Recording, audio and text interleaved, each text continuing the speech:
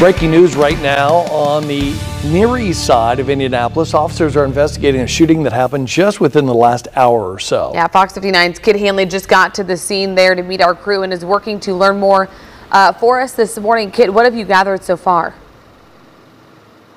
Hey guys, I'm here at the intersection of 10th and Rural Street where police have just responded to reports of a person shot. Now I'm going to step out of the frame so you can take a look here at the scene behind me. You can see about 9 police cars are here, and if we take a look back there by the pumps, there are a few investigators and police officers. They're still examining the scene and trying to work to find out what happened. Now we do know that police responded to the reports of a person shot just here in the last hour.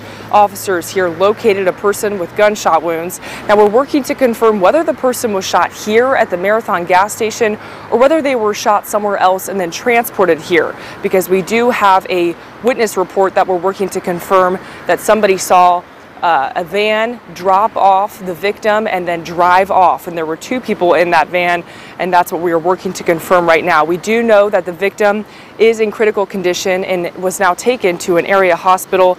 That's all we know on their condition right now. Now, as well, it's also important to note that this intersection here in this area does have a recent history of crime. 2 people were found shot at this Marathon at 10th and Rural just a week and a half ago, and then today another one. And then just let's see, 3 years ago, back in July of 2021, there was a deadly shooting here at the Marathon, but the suspect in that one has already been tried, convicted, and sentenced in that case. Now, let's go over what we know again. We know that 1 person was shot and is in critical condition, and we do know that the police are here at the scene. We're hoping to talk to them in the next few minutes to gather more information as to what went down here, but we will continue to keep you updated as we learn more details.